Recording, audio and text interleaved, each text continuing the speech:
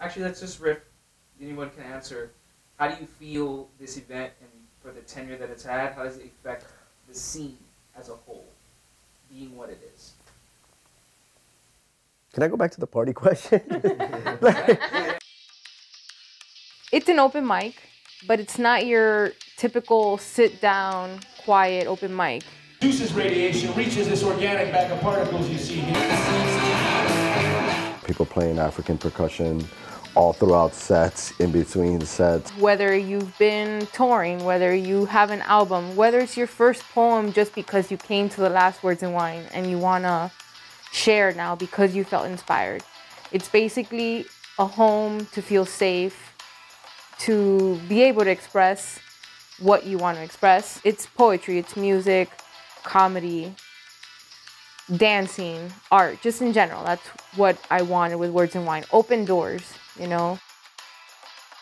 The first location was the Jam House. And for anyone who doesn't know what Jam House is, it was a house that I lived in. One day I just wanted to have a collective gathering where everyone came over, brought wine, and just got together and either read something or sang something. And that first turnout was like over 30 people. I walk in and there are 10 drummers to the right in the living room and going up the stairs, kind of cascading down the stairs, drummers, drummers, drummers.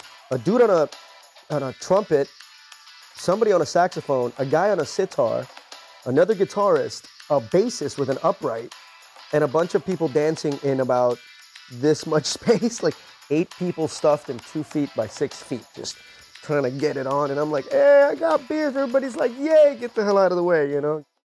So I believe that this project, this documentary we're working on, is extremely important, not only for our event, but the community. It's because it's been a long time coming. And what we've done for the community is pretty big, especially here in Miami. You know, people come to Miami and they don't really even know that things like this exist, you know, like an underground scene, fellow community, fellow artists that, you know, sometimes don't get an outlet.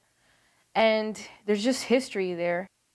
It needs to be recorded somehow. It needs to be documented. It needs to be out there for people to see and to have hope that, you know, that even in the biggest city, even in the most materialistic cities that you think are materialistic, that there are people that are reaching for something better.